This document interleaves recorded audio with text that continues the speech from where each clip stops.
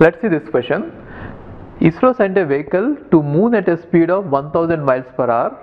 It further went to Mars at a speed of 2300 miles per hour. If the overall average speed was 1800 miles per hour, then calculate the ratio of time taken to travel from Earth to Moon and the time taken to travel from Moon to Mars.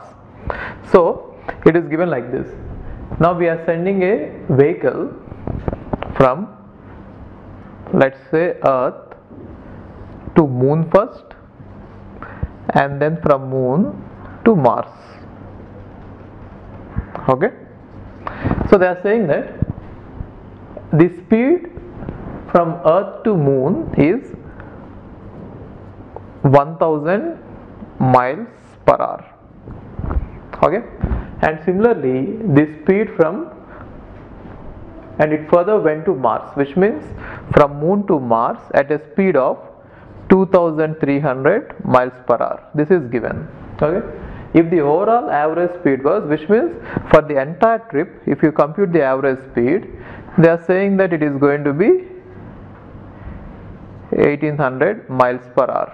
This is what is given. Now calculate the ratio of time taken to travel from Earth to Moon and the time taken to travel from Moon to Mars, right? So let us assume that the time taken to travel from Moon to Mars is T1 and the time taken to travel from Earth to Moon is T2, right? And the time taken to travel, the overall time is, let us say, T. Okay, and also let's say speeds. The speed from Earth to Moon is S2 and the speed from Moon to Mars is S1 and the overall speed is, let's say, S. Okay, now how do you generally measure the speed? It is distance by time. Okay, so now what is the total speed going to be? The total speed is going to be total distance covered divided by total time taken, right?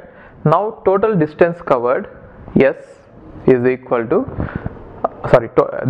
total speed is S equal to total distance. Now total distance is from here to here there is some distance and from here to here there is some distance.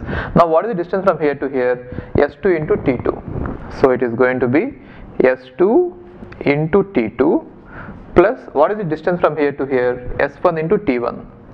S1 into T1 divided by what is the total time? T1 plus T2, right? So if you observe this, this is in the form of averages only. So if you consider that it is the average speed, then this is the average for the first group and this is the average for the first group, average for the second group, and you can think of this one as N1 and N2, right? So they are just asking us the relationship between N1 and N2. Here in this case it is T1 is to T2. That is what they are asking, isn't it? So if you see this formula, it is exactly similar to that. Even if you are not able to understand this, what you can do is you can just cross multiply this and simplify it, and you can find out the ratio between T1 and T2. If you try to find out the ratio between T1 and T2, you are going to get this. T1 by T2 is going to be S minus S2 divided by S1 minus S. Okay, so what is this? What is T1? It is the time taken from here to here, and it is time taken from here to, this is T2. T1 is time taken from here to here, and T2 is the time taken from here to here. Let's see what did they ask? Calculate the ratio of time taken to travel from Earth to Moon. So which means they are asking about this one. T2 is to time taken to travel from Moon to Mars. T2 is to T1 is asked, right? So you can just flip it and find it out, or you can find out T1 is to T2 and then flip it. Okay, now what is it? So what is the average speed? Average speed is given as 1800. Therefore 1800 minus 1000 divided by S1. So S1 is 2300 minus 1800.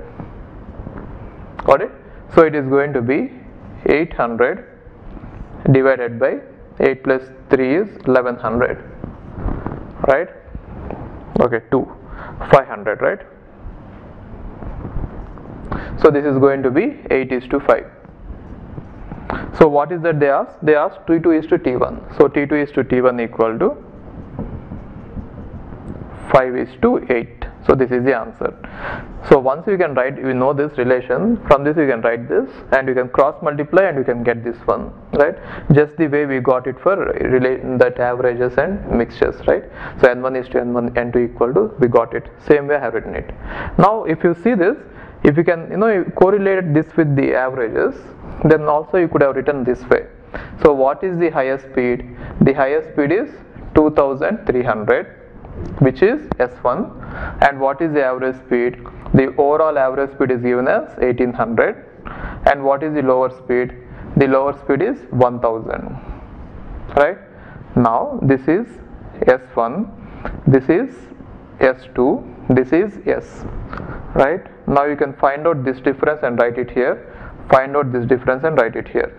Now if you find out this difference, it is going to be 800, and if you find out this difference, it is going to be 500, right? Now let's say this is T1 and this is T2, which means T1 is to T2 equal to 8 is to 5. Got it? Okay. And the answer they asked is T2 is to T1. You can write that way. Okay, fine.